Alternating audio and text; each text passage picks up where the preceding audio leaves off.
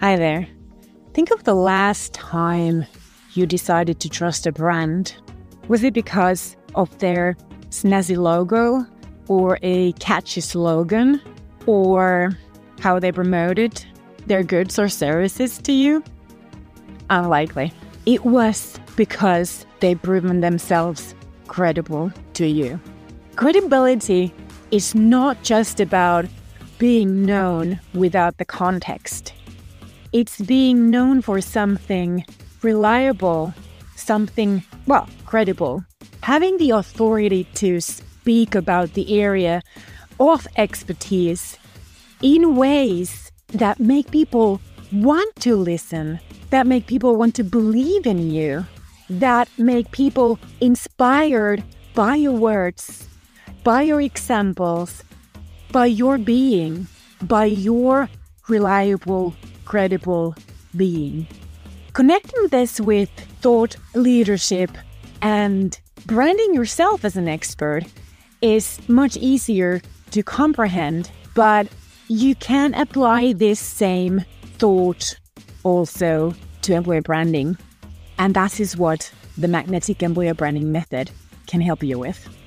It gives you a plan for how to turn your organization in this credible and trusted employer being with authority. Welcome back to another episode on Building the Modern Employer Brand podcast with me, Susanna Rantanen. Today we're unlocking I would say a powerful triad. So we have credibility, we've got influence, and we've got authority, and why they are non-negotiable in the art of branding. I want you to grab your notes because this is where your brand's true story begins. And it doesn't matter whether you are building an employer brand, whether you are building your own brand as an expert professional, or whether you are building your brand as a small business owner. It all applies. And if you're new to this podcast, my name is Susanna Rantanen, and I am, I would say, the top employer branding expert and influencer, at least in Europe, if not in the whole world. And I also own the top 10 employer branding agency, European employer branding agency, Emine, here in Finland. And this podcast is for those who want to learn how to use branding, marketing, and communications for business success as an employer or as a seasoned professional, a small business owner in the area of HR, talent acquisition, career coaching, or employer branding. So let's get started with this week's episode. Are you ready?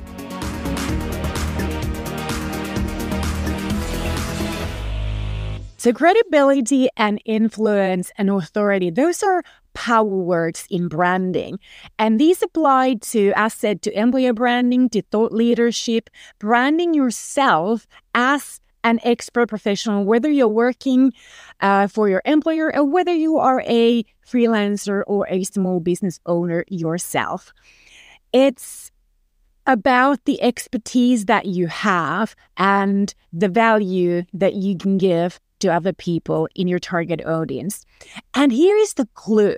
Branding as an expert professional or an expert employer, that requires a commitment to your area of expertise because it needs to become your hallmark of credibility. Now think of your brand, your employer brand or your personal brand as the professional. What is your hallmark? Have you ever thought about that? My hallmark is modern employer branding. For an employer, this could be outstanding candidate experiences that contribute to a hugely trusted and attractive employer reputation. Or this could be your internal commitment to learning and growing your people's expertise as top-notch professionals in your industry. As an expert professional, this is a specific angle in your area of expertise, also known as the niche. And if you want to build your thought leadership, this combination of expertise and your personality, that's what makes people want to trust in your thoughts. So let's dig more deeply into these three areas behind a brand. So number one is, of course, credibility. And this is the foundation of trust. Now, credibility in branding, it's kind of like a secret agreement between you and your target audience that you will constantly deliver what you promise. If you would to pick credibility apart, you'll find the ability and the willingness to deliver what you promise. Obviously, ability ties in very closely with your expertise, your actual knowledge, and your abilities to implement and execute your knowledge. And then that you kind of know what you talk about. And even if your audience challenges your knowledge, you won't budge. This happens to me quite regularly. It used to happen to me much more when my audience was much smaller and my thoughts were still fairly new to them.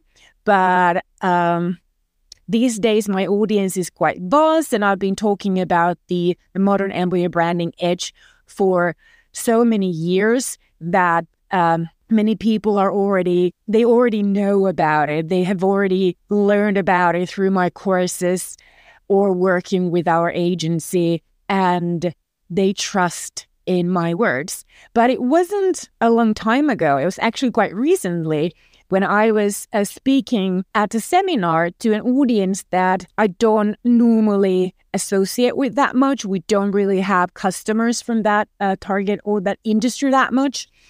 And there was one person in the audience who was challenging what I was saying. But I stand by my thoughts, and I stood by my speech, and I didn't budge, not because I wanted to behave like a stubborn person and not be flexible to other people's opinions. I'm very open to other people's opinions. They don't have to agree with me. You don't have to agree with me.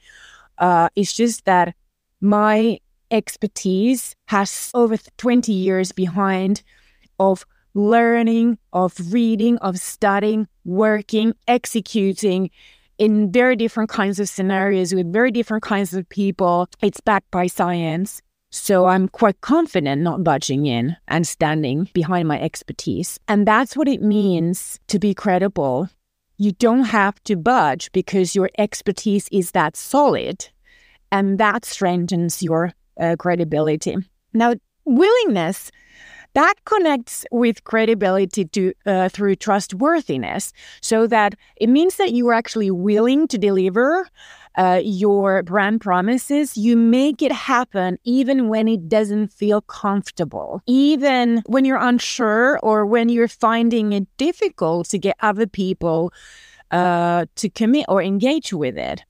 One of the reasons I don't recommend putting that much emphasis on employee value propositions, especially in a larger organizations, is because you are so less likely to deliver your value proposition simply because you start making compromises in hiring and promoting the larger you grow as an organization. And this will lead into an inability to commit to your promises, especially employee value propositions, which are promises to your employees and job seekers. And then this leads to EVPs being formulated on a highly general level so that you avoid actually promising anything valuable and worthy to your target audience. And then this leads to a question, why bother coming up with an EVP when at the end it's worth zero to the organization and its employees?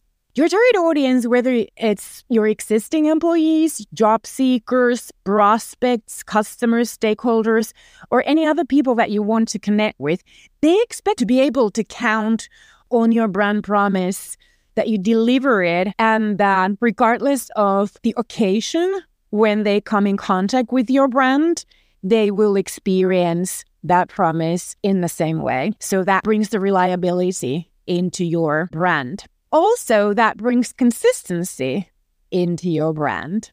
And as you belong to my tribe and are likely to be a regular person in my audience in the sense that you're actually consuming my content and learning from me and with me, you know that consistency is key to success.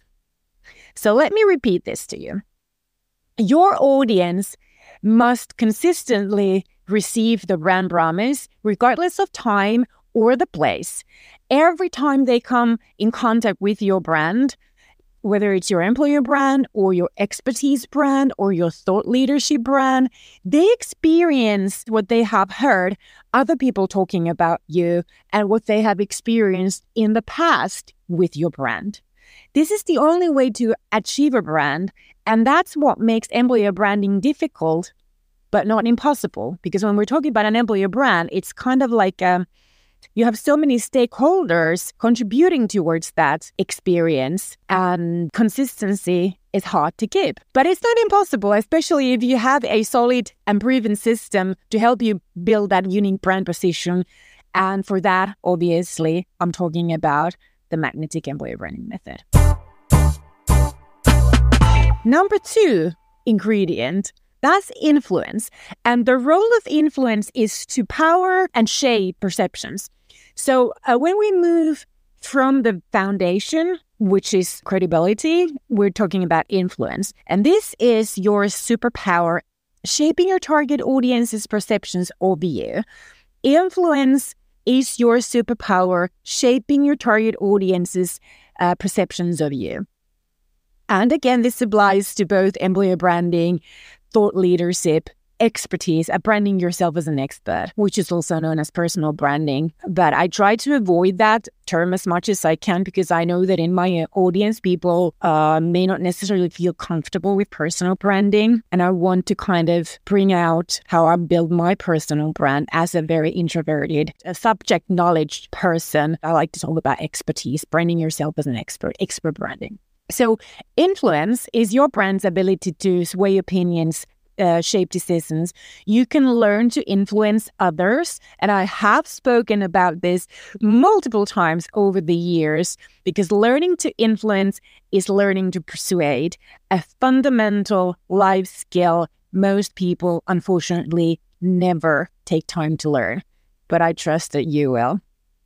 So it's not about how many people follow you on social media or how many people your posts reach. It's about the impact. How do you impact others to move forward, to move their beliefs, shape their opinions, and brand loyalties in new directions because of your influence? There is a science behind this. It's called the psychology of persuasion, with almost 100 years, I think maybe 75 years by now. So let's say 100 years of research to back it up. And you'll remember it from the science of getting people to say yes to you. So the easier way to remember this is as the science of getting people to say yes to you. So when you take time to learn how to influence others, how to persuade others, and apply this nearly 100 years old science, you will be more successful in your life and career simply because the science will help you get people to say yes to you as an employer, as a recruiter, as a career coach, as a talent acquisition professional when you try to sell them something, sell them an idea, sell them a job opportunity, sell them your company as the place to work, sell them your services, whatever you try to sell them. So I want to talk about the power of a ripple effect when we are creating influence. Ripple effect, if you're unfamiliar with the phrase, this is the effect in a situation where one thing causes a series of other things to happen. Like a small action from you as a thought leader, employer, nearest manager, talent acquisition professional, a career coach, completely changed someone's future life. Something you said, something you did, you may not even have noticed or recognized the power, the influence you had on them, but it changed someone's future life.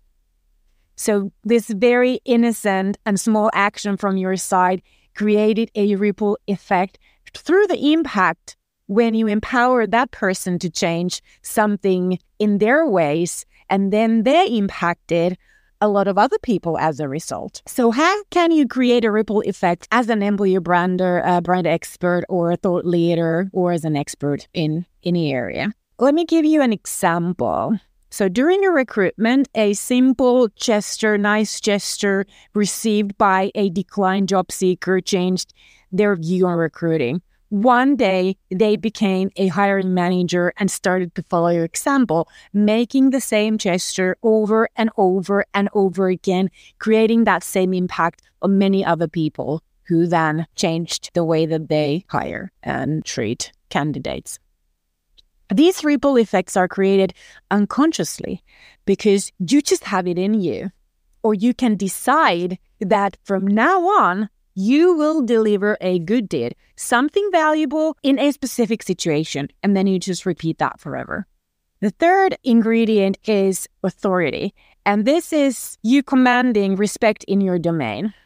I know that sounds kind of sneaky because I don't like anyone commanding anything from anybody, but let's say that you earn it. Let's say it that way. You are earning respect in your domain. So let's imagine that your brand is a pyramid. At the top of your brand pyramid, there is authority. And this is your, like a ground jewel. The reason why this is at the top and literally a ground jewel is because it is not given, it's earned. You have to work to deserve it, to earn it. You earn this ground jewel of authority when your brand transcends beyond being an option. So in employer branding, we know that these are the top 5 companies. This is the top of mind list of companies. When your brand transcends beyond being one of those options to being the option, that is when you have authority. When in the language of employer branding, you are no longer just one attractive employer, not even a top 10 most attractive employers. You are at the top of mind. You are the number one choice for your target audience, internally and externally. They don't have any better options. Any other option they rather choose than your brand. They want you as an employer or someone to work with, and they are determined to make it happen. Authority means when the industry looks for guidance, they look at you. They don't just hire people, they set standards for how to hire people or how to be number one choice in their industry. They don't just sell services or products, they pave the way to what those services and products need to be. To build authority, you need not just to know your stuff, you need to lead the conversation about your stuff. And remember, with authority comes responsibility to innovate and inspire. I want to end this week's episode on this very conclusive note. Credibility, influence, and authority, they're like roots, trunk, and branches of a mighty oak in the forest of branding, each supporting the other, and together they weather the storms of market changing, audience changing, trends, and challenging times. Think of your employer brand or your expert brand. Reflect on your brand's journey through this triad of credibility, influence, and authority. Where do you stand as a brand? What are your roots in keeping your brand grounded through life? And more importantly, where will your brand grow from here? That's some food for thought. Alrighty, that's all for this week, my friends. Don't forget to subscribe, leave a review, share this episode with your HR and employer branding colleagues. Now, I have some news for you. This is now November 2023. We are planning to launch for the first time in the history of employer branding agency Emine, an online course program for people who want to become certified as magnetic employer brand managers. And right now, we have a survey open. This is fairly short. It's not really long. It's mostly just stick in the box, give your opinion. It takes a couple of minutes of your time to answer to. So if you vision employer branding as your career, where you want to become a top-notch expert professional, this is it. Start by responding to that survey. You can find the survey link as long as we have the survey open. I have pinned it on my Instagram profile. I will put it on the show notes page for this episode. That's episode 158. So you go to modernemployerbrand.com/podcast 158 and you'll find a banner picture with the link. You can't miss it. So if you want to be part of creating this remarkable learning opportunity where you can become certified as a magnetic employer branding manager, this is where you can start. When we are launching, we will be launching with the pilot course, and that will be sold cheaper than what the proper course will then be sold at. So I will be inviting people first from the survey respondents group to this pilot. The number of the students that I'm going to take into the pilot course will be limited, maybe to 10 people, not sure yet, but let's say 10. So not everyone will be able to get in. And I will offer this opportunity first to those who respond to this survey. And then after a while to everyone. So if you want to be a certified magnetic employer brand manager, start with the survey. Find the link, show notes page, my Instagram @Rantanen Susanna. As long as the survey is open, it's going to be pinned there. Look at Eminaland Instagram, it's pinned there as well. The survey is in English. The course will be in English. And we'll be posting about this on socials as well. That's all for this week, my friends. So as said, don't forget to subscribe. Don't forget to leave a review. Don't forget to share this episode and about the survey for the becoming a certified magnetic employer branding manager with your HR and employer branding colleagues. Stay tuned for more insightful episodes on mastering branding, marketing communications, talent acquisition, employer branding, career development, and even as a solopreneur HR professional, getting more sales, building your solopreneur brand. My name is Susanna Rantanen. Until next week, moi moi.